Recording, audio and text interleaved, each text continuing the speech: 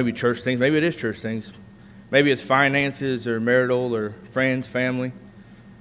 Maybe it's the weather. It could be whatever it is. You know, sometimes in life, no matter what age you are, if you're still breathing, discouragement is going to find you. That's just part of life. The question that I want to ask us tonight is, when discouragement finds us, what are we going to do about it? What do you do when discouragement faces you? In Nehemiah chapter 4, I think about Nehemiah and his task that he was given by God to rebuild the wall. In Nehemiah chapter 4, starting in verse 1, we have a man introduced to us by the name of Sanballat. And Sanballat, it says that when he found out that they were going to rebuild the walls, he was angry and he was enraged. And he started mocking the Jews, saying, are they going to rebuild this by themselves? Are they going to take this rubbish and the burnt stones, and are they going to do this all by themselves? Do they really think that they can rebuild these walls? In verse 3, we are introduced to another man by the name of Tobiah the Ammonite. In verse 3, it says, now when Tobiah the Ammonite heard this, he was standing there with Sanballat. And he said, even if a little fox was to climb up that wall that you're building, it would break down and crumble into pieces. Now, I want you to think about this. Now, I do construction as a living. And I have, right now, I'm doing a traffic signal project for the city of Nashville. And people will come to me and say, I don't know if that's going to work that way. Right there, that discourages me. Not because I know it all, not because I got it right, but I got a blueprint that tells me that how I got to do it. I hope there's no engineers in here, but the engineers, sometimes you got to re-engineer it. Oh, well, you are in here. Sorry, brother, I forgot you're an engineer. But that discourages me a lot of times when things do not go how it is in my head. I often think about this man, Nehemiah. They didn't have backhoes and excavators and cranes to build this wall. He's under a mission. He's under a task from God. And he has in the back of his mind, he has people saying, that wall that you're building, if a little fox climbed up it, it would break down and fall. And discouragement and opposition kept coming his way. Now, Nehemiah could have said, you know what, I'm giving up. I'm not putting up with this. I'm done dealing with this. You've been in my ear. But instead in verse 4 it says, Lord, and he starts a prayer. He says, Lord, turn this and put this back on their heads.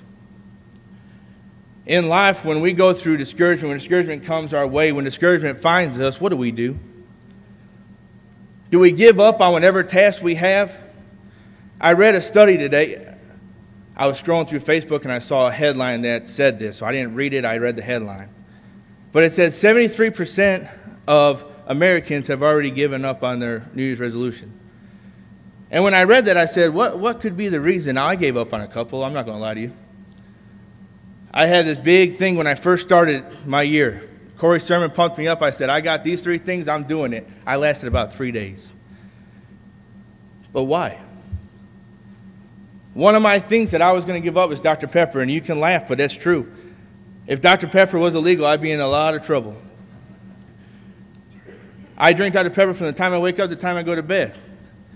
And I told myself on the day of work, I said, I am not going to drink Dr. Pepper. And I walked into my office, and there's a 24-pack sitting on my desk. And the guys at work put it there. Stuff like that discouraged me. I popped one open, and there it goes. In your life, it could be anything that discourages you. I gave in to it. But on the things of spiritual matters, when discouragement faces us, and opposition faces us, and trials come before us, what do? Do we run? Or do we face it head on and say, the Lord is on my side, I'm not giving in? One time in my life, I asked a man, I said, you know, I don't feel as close to God as I once did. And he said, who moved? He said, look, the Lord said, I will never leave you and I will never forsake you. And if you're in a relationship with him and you don't feel close to him no more, you moved away from that relationship. He didn't go nowhere. But so much discouragement came over me. So much opposition came my way that I pushed it out of my way. I moved away from that relationship. And in order for me to reconcile the relationship with God, I had to humble myself and come back into the fold and say, Lord, I need your help. Lord, I'm praying to you to forgive me, to encourage me. The discouragement that I was facing overtook me. The scripture says in Nehemiah chapter 4, verse 9, that when the people were going through this, it said that they continued to work and they continued to press forward because, here's the key, they had the mind to work. They had their mind set on the task. Friends, I want to encourage you tonight, when discouragement comes your way, when opposition finds you, whether you're going through it now, or you're about to go through it, or you just got done with it. I don't know your situation, but whatever the case is, don't give up. In spiritual matters, don't give up. In 1 Corinthians 10:13, he says, "There hath no temptation taken you but such as is common to man, but God is faithful, who's not going to let you be tempted more than what you are able. With that temptation, he's going to make a way of escape." You see, friends, tonight we're here. We want to pray for you. We want to encourage you. We want to help you. If it wasn't for the church family when I went through my situation, then I don't know if I'd be standing before you today. But with the prayers and with the cards and the everything that went into all that, I'm here. And I thank God every day. But tonight, if you're going through opposition, if you have discouragement in your life, let us encourage you. Let us pray for you. Let us know about it. Let us know the situation. Let us know that you just need prayers. That way we can pray for you and we can call you throughout the week, make sure you're doing okay. Tonight, maybe you're sitting here and saying, "I never had that relationship with God. I never felt close because I've never got involved in that relationship." Well, friends, tonight, why not? The scripture says, "Here is water. What does hinder me to be baptized?" And the question is asked to you tonight. By hearing the word, believing, repenting of your sins, confessing the name of Christ, being baptized, fully immersed in water to rise again a new creature, remaining faithful until death. Friends, tonight, if you need to be baptized, let us do that. If you need prayers, if you need encouragement, let us take care of that as well. If we can help you in any way, come now. Together we stand while we sing.